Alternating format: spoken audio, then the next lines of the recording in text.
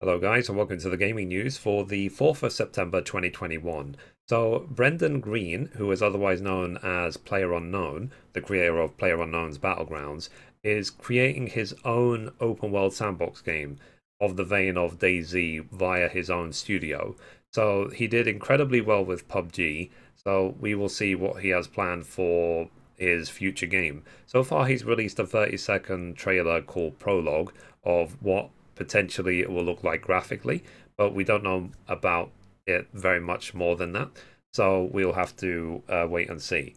The next bit of news for today is apparently Nintendo are going to be bringing Game Boy and Game Boy Color games to Nintendo Switch Online.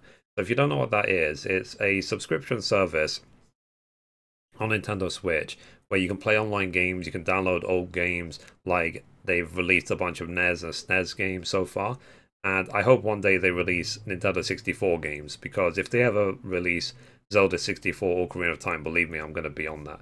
And also as well, it's very, very cheap.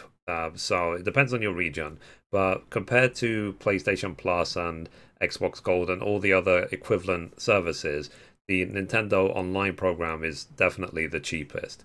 So we'll have to wait and see if they announce that, if you have any nostalgia about Game Boy games.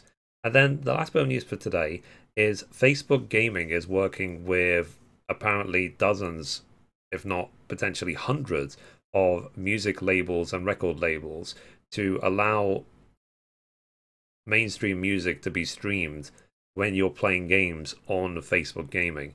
So if you're a streamer on Facebook Gaming, potentially you'll be able to play any music you like. There won't be complete coverage. Like, there will be some music which is still DMCA-able or copyright claimable, but what they'll do is, in those situations, is that they will flag it to say, okay, these are also record labels potentially we need to talk to, because they haven't spoken to everyone. But the idea is simply is that in the future, when you're streaming on Facebook Gaming, you'll be able to play potentially any music you like without having to worry about DMCA and copyright claims, which is completely the opposite direction compared to Twitch and YouTube. So Twitch and YouTube are focusing more on, like, how do you avoid getting copyright claims? Please don't play any music, blah, blah, blah, blah. Whereas Facebook are taking it head on. They're making deals with the music industry so that streamers can play the music.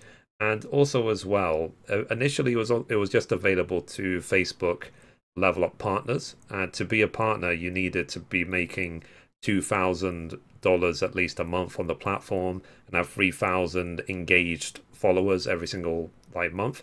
But that was just during the test phase. Now they're opening up to all streamers on the Facebook platform.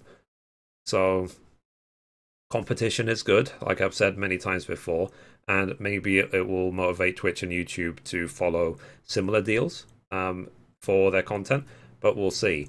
Anyway, guys, that's it for the gaming news for today. Thank you very much to all the new followers coming onto the feed every single day. I do really appreciate you, and I will see you tomorrow. Thanks, guys. Bye-bye.